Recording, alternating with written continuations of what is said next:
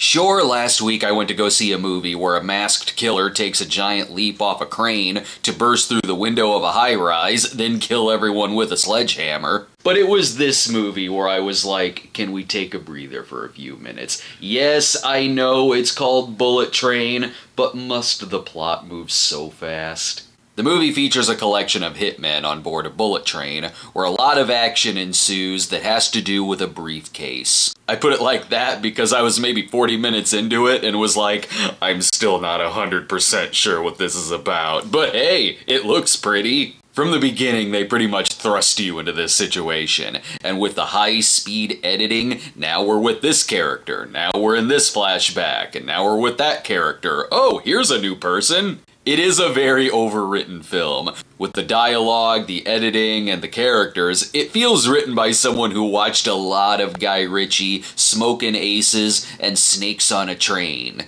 It's definitely the kind of movie where the characters get a quirky, flashy title card. And it's not even that it does it poorly, it's just that I feel like I've seen that gimmick about 5 times in the last couple months, so I'm a little tired of it at this point.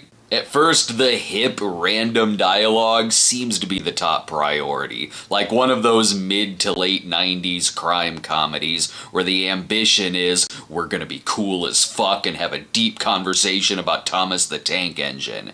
It tries a little too hard to be the hippest kid on the block, where it's like you can practically see the script on screen. Okay, I wanted to get those qualms out of the way first, because truth be told, despite all of those problems I had with it, I did still like it. While I had issues with some of the pacing, I was really invested in it, because the actors, along with their characters, do make you give a shit. It's a very funny film. I laughed out loud several times in it, really more so than any straightforward comedy this year. Brad Pitt is extremely funny as this aloof character who just thinks he's doing a simple snatch and grab job and is genuinely confused as to why people are trying to kill him. He's very funny in his fight scenes where he's just flabbergasted by the situations. Aaron Taylor Johnson is great in this too, and it got to where his scenes would become some of my favorites in it. Hell, most of the fight scenes are funny, and they combine a lot of physical comedy with over-the-top violence, and it works. While the characters can feel very scripty, I did care when something bad would happen to them.